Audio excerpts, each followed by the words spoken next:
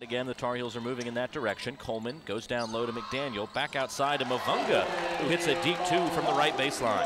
Some more assists to her stat totals. She comes onto the court. Big steal by Diamond DeShields in traffic. Two behind the back moves, and she draws a foul.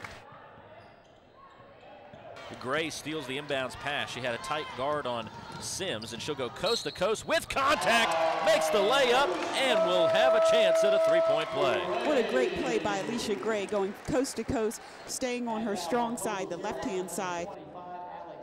Clears with a little pressure. Tar Heels able to break it. They free up Diamond DeShields for a reverse layup, and this one falls through.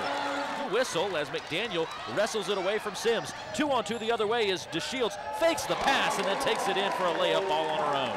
11 seconds to go, a 43-24 lead. A pass ahead to Washington as she will fire the three-pointer with 4 seconds to go, and she nails it from way outside. King to Coleman. Coleman finds Roundtree, who almost whips a pass back to the top of the key. Instead, they go down low.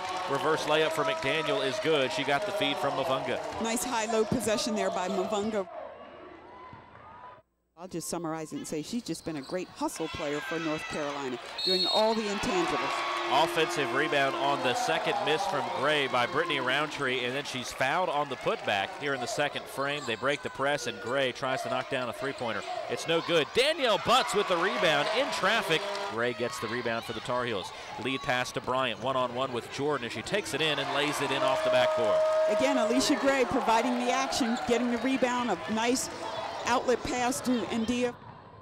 Danielle Butts near the top of the key. She sends it to a flashing Diamond DeShields, who sends a pass down low to Stephanie Mavunga. 106-52 is our final score as the Tar Heels let the clock wind down. A big 54-point win for UNC as they go to 3-1 on the season.